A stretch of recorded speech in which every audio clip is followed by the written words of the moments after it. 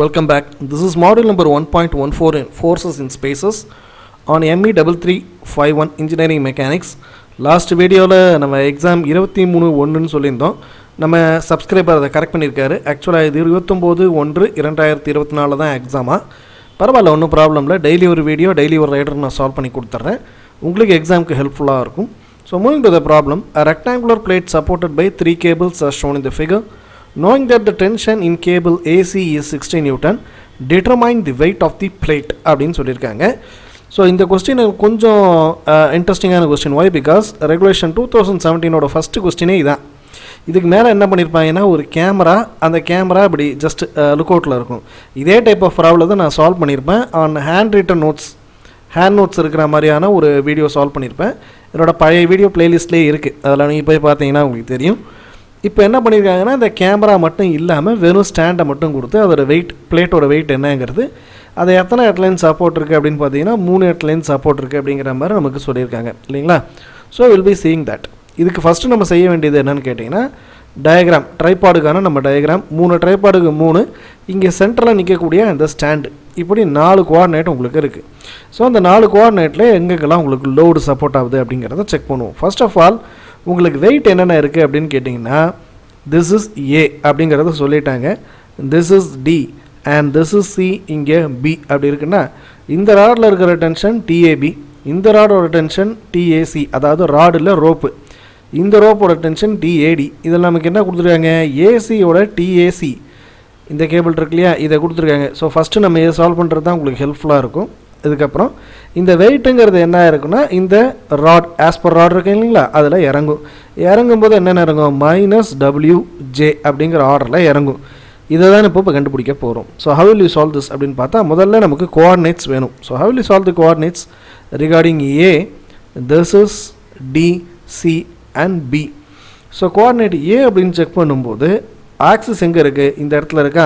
So this is your axis. ஆக்சிஸ்லேருந்து X ஆக்சிஸில் எந்த மூமெண்ட்டும் இல்லை, ரைட்லேயும் லெஃப்ட்லேயும் எந்த மூமெண்ட்டும் இல்லை. So I'm taking x = 0. அதுவே ஒய்னு சொல்லும்போது இங்கே ஆக்சில் லைனே இங்கே 480 கொடுத்துருக்கா, I have to take this 480. And ஜெட்டுங்கும்போது jet இங்கே இருக்குது, ஜெட் டைரக்ஷனில் இல்லை, இது பேஸ்ட் ஆன் ஆக்சிஸ்லேயே இருக்குது. ஸோ 0. லாஸ்ட்டாக எனக்கு பர்சனலாக வந்த மெசேஜ்லேயும் அதான் கேட்டாங்க, நீங்கள் எப்படி இந்த இடத்துல இருக்கிறத கரெக்டாக பார்த்தீங்க, ஒருவேளை கொடுக்கலன்னா என்ன பண்ணுறதுன்னு. கண்டிப்பாக கொடுக்காமல் இருக்க மாட்டாங்க, டெஃபினெட்லி தே வில் கிவ். ஆனால் உங்கள் கண்ணுக்கு டக்குன்னு மாட்டாது. நீங்கள் இதில் ஒரு 10 ப்ராப்ளம் 20 ப்ராப்ளம் சால்வ் பண்ணால் தான் இது என்ன இருக்குங்கிறது உங்கள் கண்ணுக்கு மாட்டும். அடுத்து ஃபார் பின்னு சொல்லும்போது எக்ஸ் டைரக்ஷனில் நெகட்டிவ் டைரக்ஷனில் போயிட்டுருக்கு. எவ்வளோ டிஸ்டன்ஸு, 320. ஸோ -320. மேலே எலும்பலை, மேலேயும் போகலை டவுனுக்கும் போகலை, அப்போது ஒய்யோட வேல்யூ 0. அதுவே ஜெட்டுன்னு சொல்லும்போது ஆக்சிஸ்லேருந்து ஜெட்டில் எவ்வளோ டிஸ்டன்ஸ் இருக்குது, இங்கே பக்கத்தில் 130ங்கிறது வந்து அதோட அகலம் தான், அதை சொல்லலை அவங்க. இங்கேருந்து பார்த்தீங்கன்னா 360. பிகாஸ் இப்படி செக் பண்ணோம் இல்லையா, செக் பண்ணிங்கன்னா 360 ப்ளஸ்ஸுன்னா இங்கே ஜெட் இருந்தால் இங்கே ப்ளஸ்ஸு, ஒருவேளை அங்கே ஜெட் இருந்தால் அங்கே ப்ளஸ்ஸு, அப்போ opposite direction minus, here plus, அப்போ 360. கோயிங் டு சிங்கிற டைரக்ஷனு எக்ஸ்லேருந்து ஆக்சிஸ்லேருந்து நகர்ந்து வந்திருக்கு. எவ்வளோ டிஸ்டன்ஸில், 450. ஸோ 480. மேலுக்கும் போகலை கீழேக்கும் போகலை, ஒய் டைரக்ஷனில் 0 தான், அப்போ டேக் இட் அஸ் 0. அதே போல் ஜெட் டைரக்ஷனில் இது ஆக்சிஸ் லைனு, இந்த ஆக்சிஸ் லைன்லேருந்து 360 டிஸ்டன்ஸில் வந்திருக்கு, அதுவும் ஜெட்டு பாசிட்டிவில் இருக்கிறதுனால டேக் இட் அஸ் +360. அடுத்து ஃபைனலாக டிஐ பொறுத்த மட்டும் ஆக்சிஸ்லேருந்து இங்கே 250 டிஸ்டன்ஸில் வந்திருக்கு, மேல் பக்கமோ பாட்டமுக்கோ போகலைங்கிறதுனால ஒய்யோட வேல்யூ 0. அதுவே ஜெட்டுன்னு சொல்லும்போது ஆக்சிஸுக்கு, இது ஆக்சிஸ் லைனா, இதுக்கு இந்த சைடு போகுதா, அப்போ போச்சுன்னா மைனஸ் இல்லையா, அதே -360. அதை ஃபிக்ஸ் பண்ணுறோம். அதனால தான் நான் எப்போதுமே இந்த மாதிரியான ப்ராப்ளம்ஸுக்கு கோஆர்டினேட்டுக்கு மட்டும் நிறைய டைம் எடுத்துப்போம். என்ன காரணம்னா, கோஆர்டினேட்டை நீங்கள் ஒரு வார்த்தையை மிஸ் பண்ணாலும் டோட்டல் சம்மு மிஸ் ஆயிடும், அதுக்காண்டி தான். So first of all FAC TAC into ஏவுக்கும் சிக்கும் பார்க்குறோம். சி தான் உங்களுக்கு ஃபைனலு, ஏங்கிறது இனிஷியல். அப்போது 450 - 0, 0 - 480, 360 - 0, இது எல்லாத்தையும் போட்டிங்கன்னா 450 ஸ்கொயர் ஆகும். -480 ஸ்கொயர் 360 ஸ்கொயர். இந்த ஸ்கொயரு பண்ணிவிட்டு டோட்டலாக ஸ்கொயர் ரூட் எடுத்திங்கன்னா 750 வருது. இங்கே 450 கீழே 750, 480 கீழே 750, 360 கீழே 750, அப்புறம் இங்கே இருக்கக்கூடிய 60. இது எல்லாத்தையும் பண்ணும்போது உங்களுக்கு கடைசியாக 16 2 சார் 32 ஐன்னு வரும். அதே மாதிரி இங்கே 35i 35j அப்புறம் 1.8 அப்படின்னு சொல்லும்போது 28 something k அப்படிங்கிற மாதிரி ஆர்டர் வரும். நான் என்ன பண்ணியிருக்கேன்னா கன்வீனியன்ஸ்க்காக தனியாக பிரிச்சிருக்கேன். வர வேல்யூஸ் என்னங்கிறத நீங்கள் பார்த்துங்க. அடுத்ததாக FAB ஏவுக்கும் பியுக்கும் -360 -0 0 -480 360 -0 இதை தான் போட்டிருக்கோம். -3 ஸ்கொயர் பண்ணுறோம், 480 ஸ்கொயர் பண்ணுறோம், 360 ஸ்கொயர் பண்ணுறோம். ஸ்கொயர் பண்ணி ரூட் எடுத்தால் வரக்கூடிய வேல்யூ 680. இங்கே இருக்கக்கூடிய டிஏபியோட வேல்யூ நமக்கு தெரியுமா? தெரியாது. ஏன் தெரியாது? they have only given the value of AC இல்லைங்களா? that is why we are putting AC. டிஏபியோட value நமக்கு கொடுக்கல, நமக்கு டிஏசி தான் கொடுத்துருக்காங்க. அதனால் நம்ம டிஏசியை போட்டோம். இந்த ஸ்டெப்புக்கு நம்மகிட்ட டிஏபி இல்லை, அதனால் டிஏபி அப்படியே வைக்கிறோம். 320 கீழே 680 போடும்போது -0.4, 480/618 போடும்போது -0.6, 360/618 சொல்லும்போது 0.45 k.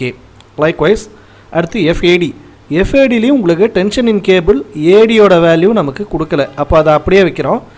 மீதி ஏவையும் டியையும் ஒர்க் பண்ணுறோம். 250 -0 0 -480 -360 -0. இங்கே நல்லா நீங்கள் கவனிச்சிருக்கணும். மைனஸ் எங்கே இருக்கோ அந்த மைனஸ் நான் அப்படியே வச்சுருப்பேன், மிஸ்ஸே பண்ணக்கூடாது. நீங்கள் ஒரு இடத்துல ப்ளஸ் மைனஸ் போட்டாலும் டோட்டல் சம்மு அவுட்டுங்கிறத புரிஞ்சுக்குங்க. இதை மைனஸ் பண்ணும்போது 250 ஸ்கொயரு, இதை மைனஸ் பண்ணும்போது -480 ஸ்கொயர். அதே மாதிரி இன்னொருத்தர் கேட்டாங்க, நீங்கள் -480 ஸ்கொயர் அப்படி தானே சார் போட்டிருக்கணும் அப்படின்னு. கொஞ்சம் கஞ்சதானம் தான், டோன்ட் மிஸ்டேக் மீ. மைனஸ் எப்படி ஸ்கொயர் பண்ணாலும் ப்ளஸ்ஸாக தான் ஆகுதுன்னு சொல்லிட்டு டேரெக்டாக போட்டுறது, ப்ளீஸ் டோன்ட் மைண்ட். -360 -0 -360 ஸ்கொயர். இது ஸ்கொயர் தெரிஞ்சு அதுக்கு ரூட் எடுத்தோன்னா 650 வரும். 250/650, 480/650, 360/650 இந்த வேல்யூஸ் போட்டுருங்க. எங்கே ப்ளஸ் இருக்கோ அங்கே ப்ளஸ் தான் இருக்கணும், எங்கே மைனஸ் இருக்கோ அந்த மைனஸ், அதை மிஸ் பண்ணாதீங்க. அதுக்கப்புறம் நம்ம யூஸ்வலாக பண்ணக்கூடிய ஈக்குவேஷன் சிஸ்டம் எப்படி FAC, FAB, FAD and then finally W இருக்கு இல்லையா, அது which is equal to -W into J. ஏன்னா W என்பது Y ஆக்சிஸில் மேலே போகாமல் கீழே போகுது, அப்போ நெகட்டிவ் டைரக்ஷனு. வெர்டிக்கல் அப்படின்னு சொன்னாலே நமக்கு என்ன இருக்கும்? ஜே ஆக்டர் தான் எடுப்போம் இல்லையா? So -WJ. இதில் IJK தனியாக பிரிக்கணும். ஐன்னு பிரிக்கும்போது இந்த 3 விஷயமும் பிரிஞ்சிடும். 16 2.2ன்னு போட்டிங்கன்னா 34 -0.4 + 0.36 TAD. இது ரெண்டும் மல்டிப்ளைட், இது ரெண்டும் மல்டிப்ளைட். நெக்ஸ்ட்டு ஜேவோட டேர்ம் எடுக்கிறோம். ஜேன்னு எடுக்கும்போது லைக் திஸ், இந்த 3 ப்ளஸ் இந்த -W அதையும் எடுக்கிறோம். இங்கே 16 × -2.4ன்னு சொல்லும்போது -40, TAB × 0.6 -0.6 TAB, TAD × 0.72 -0.72 TAD -W. And then finally K ஓட டேர்ம்ஸு 1.8 0.45 0.54 அதை தான் மல்டிப்ளை பண்ணும்போது 30, இங்கே 0.45K -0.54 TAD. ஏன்னா இங்கே இருக்கிற TAB இங்கே மல்டிப்ளை ஆகுது, இந்த TAD இங்கே மல்டிப்ளை ஆகுது. So equation number 1 2 3. இந்த ஈக்குவேஷன்ஸில் ஃபஸ்ட் ஈக்குவேஷனில் 2 அன்னோனு, செகண்ட் ஈக்குவேஷனில் 3 வேல்யூ நமக்கு தெரியாது, தேர்ட் ஈக்குவேஷன் 2 அன்னோன். அதனால் நான் என்ன பண்ணுறேன், ஃபஸ்ட்டையும் தேர்டையும் முதல்ல சப்ஸ்டியூட் பண்ணி அது எக்ஸு ஒய்ங்கிற மாதிரி நீங்கள் சால்வ் பண்ணிங்கன்னா TAB TAD அது கண்டுபிடிக்கலாம். அது ரெண்டத்தையும் இதில் சப்ஸ்டியூட் பண்ணி செகண்ட் ஈக்குவேஷனில் சப்ஸ்டியூட் பண்ணி டபிள்யூவை கண்டுபிடிக்கலாம். சரியா? ஸோ ஃபார் தட் முதல்ல ஈக்குவேஷன் நம்பர் 1ஐயும் 3ஐயும் எடுக்கிறேன். எடுக்கும்போது ரெண்டத்தையும் ஆட் பண்ணால் 64. இங்கே 0.36ங்கிறத 0.4ஆக ரவுண்ட் ஆஃப் பண்ணியிருக்கேன், வேறு ஒன்றும் இல்லை. அதன்படி நேச்சுரலாகவே இது ரெண்டும் கட் ஆகிடுது. இங்கே 0.4 -0.5ன்னு சொல்லும்போது -0.1 TAD = 0. இது இங்கே போச்சுன்னா -64 மைனஸ் கேன்சல், 64/0.1ன்னு சொல்லும்போது 640 நியூட்டன். இந்த வேல்யூவை மறுபடியும் ஈக்குவேஷன் நம்பர் 1ல் சப்ஸ்டியூட் பண்ணுவோம். இன் TAD பண்ணும்போது 34 -0.4 TAB + 0.4 × 640 அப்படின்னு பண்ணும்போது ஒரு வேல்யூ கிடைக்கும். அதையும் 34 ஆட் பண்ணும்போது 290. அது ஈக்குவேஷன்லேருந்து வெளியில் வந்துச்சுன்னா -290, மைனஸ் கேன்சல்ஸ், 290 / 0.4 போடும்போது 725 நியூட்டன் அப்படிங்கிறது கிடைக்கும். ஸோ இந்த ரெண்டு TAD TAB ரெண்டு ஈக்குவேஷன் என்ன பண்ணலாம், ஈக்குவேஷன் நம்பர் 2ல் சப்ஸ்டியூட் பண்ணலாமா? ஸோ TABக்கான வேல்யூங்கிற இடத்துல 725, TADங்கிற இடத்துல 640 சப்ஸ்டியூட் பண்ணுறோம். I am getting around some values. அந்த வேல்யூ ப்ளஸ் 40 எல்லாத்தையும் போடும்போது -936 -W = 0. இங்கே போகும்போது -W = 936, then W which is equal to minus 936 Newton.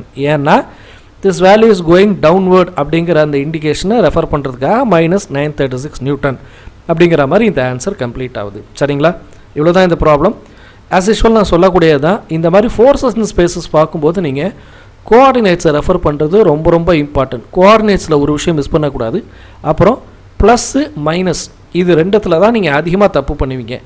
ஏன்னா இந்த கொஸ்டினில் ஒன்றுமே கிடையாது, வெறும் வெக்டர் அல்ஜிப்ரா தான். வெக்டர் அல்ஜிப்ராவில் என்ன, ஃபைனல் மைனஸ் இனிஷியல் அந்த வேல்யூவை எவ்வளோ வருதோ அதை டிவைடட் பை பண்ணி ஸ்கொயர் ரூட் போடுறது, அவ்வளோதான். இந்த விஷயந்தான், அதுக்கு மேலே இதில் ஒன்றும் இல்லை. அதுக்கப்புறம் நார்மல் அல்ஜிப்ரா படி ஈக்குவேஷன் டைப்பில் கொண்டு போய் நம்ம சால்வ் பண்ணுறோம். இவ்வளோ தான் விஷயம். நீங்கள் எதில் தான் கோட்டை விட்டுருவீங்க, எதில் மிஸ் ஆகும், கோஆர்டினேட்ஸ்லேயும் ப்ளஸ்ஸு மைனஸ்லேயும் மிஸ் ஆகும். அதை மட்டும் கொஞ்சம் கரெக்டாக பார்த்து சால்வ் பண்ணிக்கோங்க. ஃபோர்ஸஸ் அண்ட் ஸ்பேசஸ் மட்டுமே நான் கிட்டத்தட்ட ஒரு 10 ப்ராப்ளம்ஸுக்கு மேலேயே சால்வ் பண்ணியிருப்பேன்னு நினைக்கிறேன். அதை கம்ப்ளீட்டாக ரெஃபர் பண்ணுங்கள். இந்த ஏப்ரல் மே 2023 கொஸ்டினில் ஒரு இம்பார்ட்டண்ட்டான விஷயம் என்னென்னா, 11th கொஸ்டின் ஏபியில் ஒன்று ஃபோர்ஸஸ் இருக்கும், இன்னொன்று ரெசல்யூஷன் இருக்கும், ரெசல்யூஷன் ஆஃப் ஃபோர்ஸஸ்ஸு அல்லது லெமிஸ் தியரம் ப்ராப்ளம் இருக்கும். இப்படி தான் இருந்துச்சு இத்தனை வருஷமாக. இந்த தடவை 2 கொஸ்டினுமே ஃபோர்ஸஸ் அண்ட் ஸ்பேசஸாகவே கொடுத்துருக்காங்க. கவனிச்சிங்களா? அதே மாதிரி உங்களுக்கு வரத்துக்கான வாய்ப்புகள் அதிகமாக இருக்குது. ஸோ ஃபோர்ஸஸ் இன் 3D அல்லது ஃபோர்ஸ் இன் ஸ்பேசஸ் ரெண்டுமே சொல்லுவாங்க, 3Dன்னு சொல்லுவாங்க, ஸ்பேசஸ்னு சொல்லுவாங்க. அந்த டைப் ப்ராப்ளத்தை ரெஃபர் பண்ணிங்க. ப்ளூ பிரிண்ட் படி கண்டிப்பாக ஒன்று தான் வரும், இன்னொன்று ரெசல்யூஷனில் லேமிஸில் வந்துடும்லாம் நினைக்க வேண்டாம். ஏன்னா அண்ணா யூனிவர்சிட்டியோட கொஸ்டின் பேப்பர் பேட்டர்ன் ஒவ்வொரு தடவையும் மாறுங்கிறத please keep that in your mind. சரிங்களா? மற்றபடி நம்மளோட கண்டென்ட்ஸ் பிடிச்சிருந்துச்சுன்னா லைக் பண்ணுங்கள், ஷேர் பண்ணுங்கள். உங்கள் ஃப்ரெண்ட்ஸ் அண்ட் ஃபேமிலி யாரெல்லாம் எக்ஸாம்ஸ் எழுதுகிறாங்களோ அவங்களுக்கு இது ஷேர் பண்ணிங்கன்னா ரொம்ப ஹெல்ப்ஃபுல்லாக இருக்கும். So as usual, like the content, share the content, put your comments in the comments box. Thanks for watching this video. Thank you.